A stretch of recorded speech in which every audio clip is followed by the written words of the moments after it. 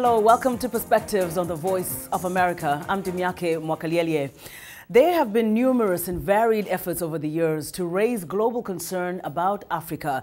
Big Time Entertainment has played a role. The multi-city Live Aid concert in 2005 was a huge success. And more recently, there is Africa Rising, a concert series spearheaded by the Nigerian newspaper This Day. Africa Rising recently played for the first time outside the continent in Washington, and an upcoming date is set in London.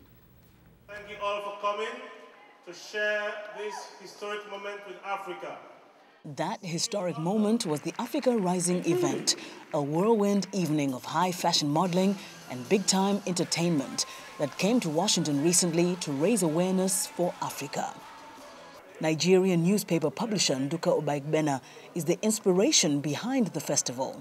We're using music and fashion and culture as a vehicle to the hearts and minds of the people of the world, to share with them that the best news out of Africa is not bad news.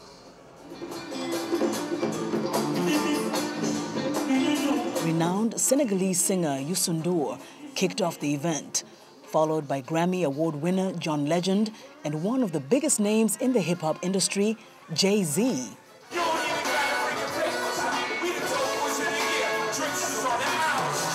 The aim of the festival was to highlight African possibilities instead of problems through entertainment. It draws attention. It makes people think. We have three great designers here from Africa. They are the best, and they can be the best anywhere in the world. So the audience here must wonder that if this can come out of Africa, perhaps we should look towards Africa for investment. Fashion designers Fati Esebolwa, whose line is called Momo, and Diola Sagoe, showed off their haute couture fashions, and jewelry designer Chris Ire his $1 million diamond collection. And strutting their stuff, top fashion models Alek Wek of Sudan, Oluchi Onwegba of Nigeria, and Tyson Beckford. Ire told reporters his diamonds are conflict-free. We should not stop using diamonds. I think we should support it, but just make sure that, we ask questions. Five-time Grammy Award winner John Legend says when committed, celebrities can be very effective in bringing attention to important issues. I also encourage artists to learn about what they're talking about, not just to kind of show up and take the picture, but really do the research and find out about the organizations you work with and follow up. Don't just do it once.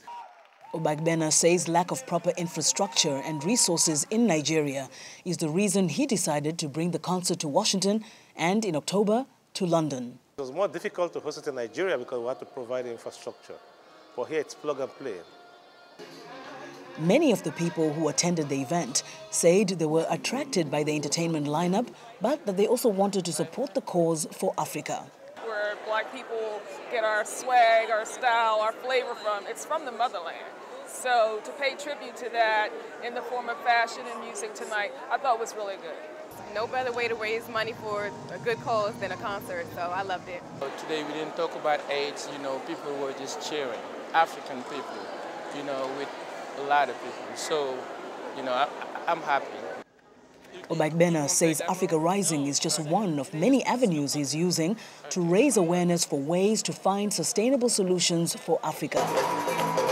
Youssou N'Dour and other artists also stressed the need to not show pity for Africa, but instead embrace its rich culture and history.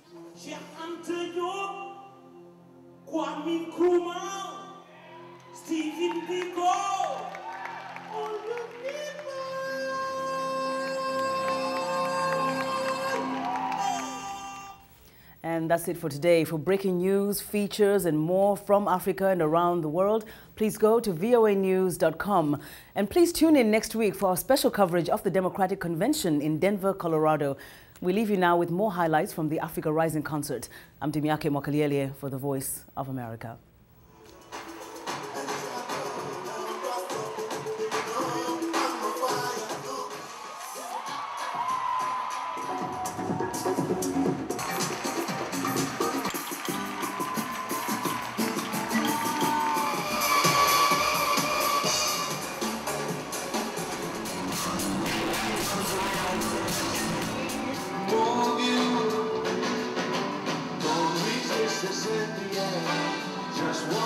We'll take you there, let it blow right.